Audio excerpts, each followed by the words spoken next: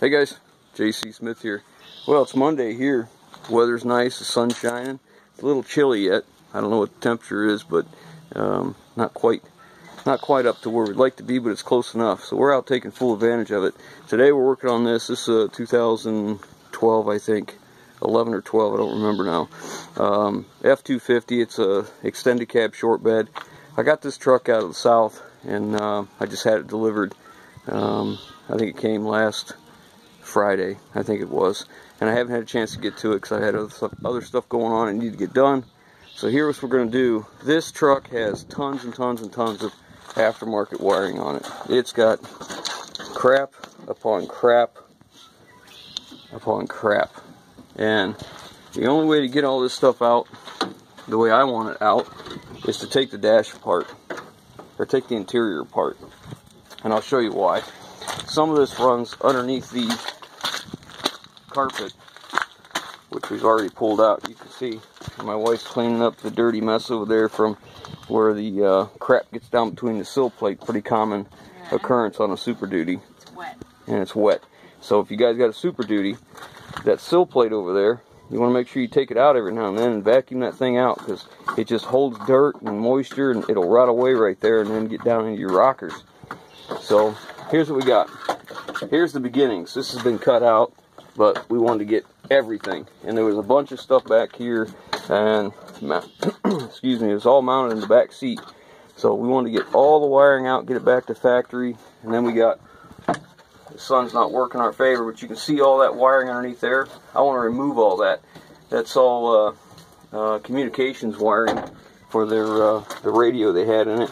And it also has a satellite tracker on this truck, which as soon as you turn the key on, it pings every so often. So we're going to remove all that stuff.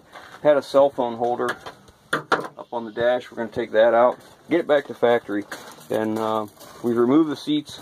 The one seat was torn, and it's probably not a very expensive fix, but I think I'm just going to swap seats out because I have another set that are in good shape, and I'll just sell them. I don't know if you can see them over here, the three of them. I got them leaning against the skid steer.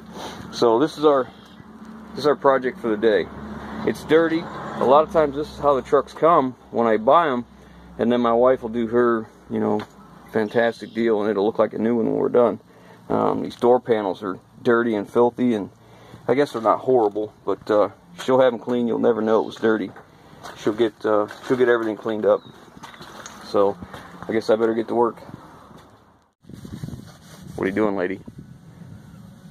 Cleaning. What are you driving these days?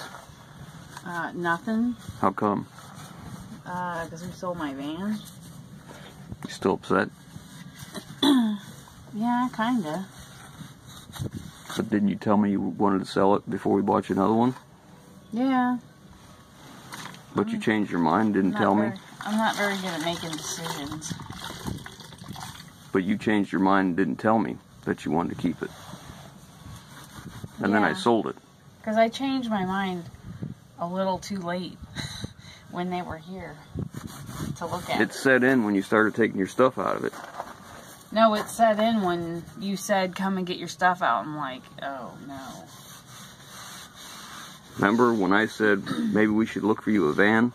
And you said, I think we should sell mine first. Well, I wanted to make sure we could sell it to get a different one. I don't want to end up with two. Again. Yeah. Well, it's not the end of the world. So, like you say, they make them every day. They make them every day. Hey, we had that thing for a couple years, and we got all of our money back after driving it. And that includes all the maintenance I put into it. We got all that money back. So you had a free vehicle for a few years. Not too bad. Not too bad at all. Is this going to be your new temporary buggy? Maybe. It's a pretty nice little truck. It'll be even nicer when you're done cleaning.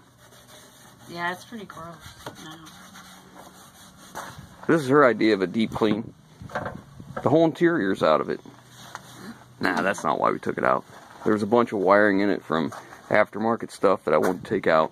And it's all laying right here. This is all the crap that was under the hood and run under the dash and all over the truck and to lights and stuff like that. And she wants to clean it up nice, because this might be the temporary wheels for her until I buy something, until I find just the right one. Because we're not looking to just go to a dealer and buy a van. No, we don't do that. No. What are we going to do? We're going to find a steal.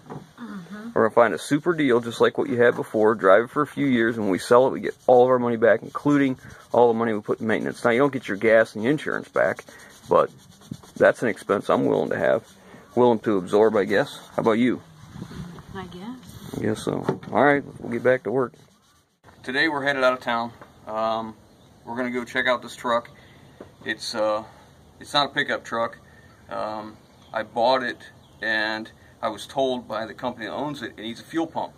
Well, the type of engine that it is, a fuel pump is not an easy proposition. It's a little bit of investment and it's a little bit of time to do it. Well, before I go and pay the money to have the truck towed in, because it's a good amount of money to get it towed because of what it is, how big it is. So before I do that, I want to go up, I want to see if it will crank over, I want to know what the motor sounds like, I want to see if it will start or run at all, so I can make a better assessment of the truck before I invest any more money. So here's what we're doing. I'm taking my essentials. I'm taking jumper cables. These are number 4 welding cable on these good heavy clamps. I got my travel box here, which you wouldn't believe how many tools I have crammed in this box. We'll talk about that some other day. And I got 3 batteries. Now if you notice, these are what's called Group 31 truck batteries, because this is not a pickup that we're going to look at. It's a international box truck. It's a 24-foot box. It's got good, real low miles on it, so we're going to head up and see if we can get it started today and get a better assessment of the truck. And we're going to drive this truck. We just got this the other day. We got this one in from Oklahoma. My wife just got it all cleaned up.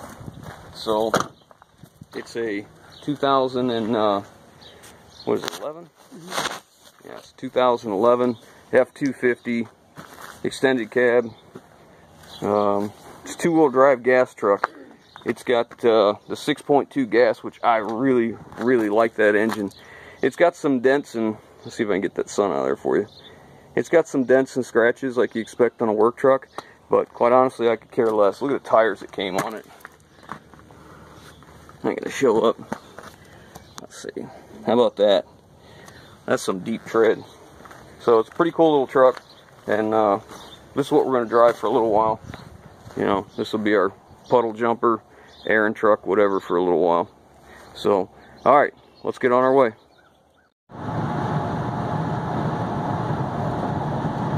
Alright guys, we're getting close. Getting close where the truck's at.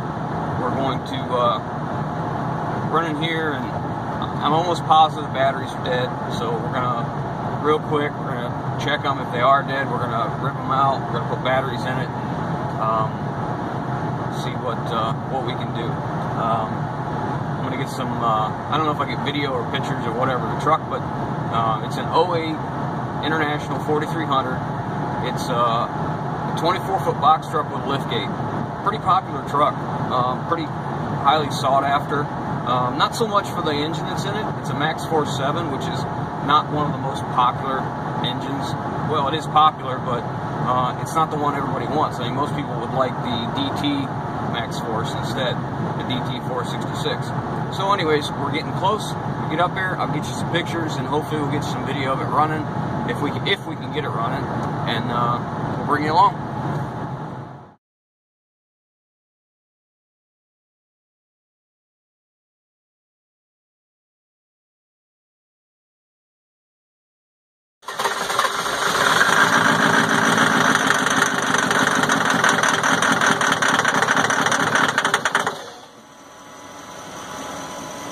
We'll try it again. It runs, but it runs out of fuel.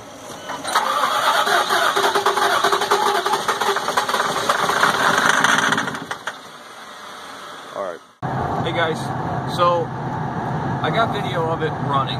We got there, all the batteries were dead, and they're not that old. So I took all the batteries out, I put batteries back in it, and we cranked it, and it cranked for a little while. and then it tried to start, and we kept cycling the key, trying to build fuel pressure, and it finally did fire off. It would run for maybe 10 or 15 seconds, and then it would just kind of, the RPMs would just slowly fall off like it ran out of fuel.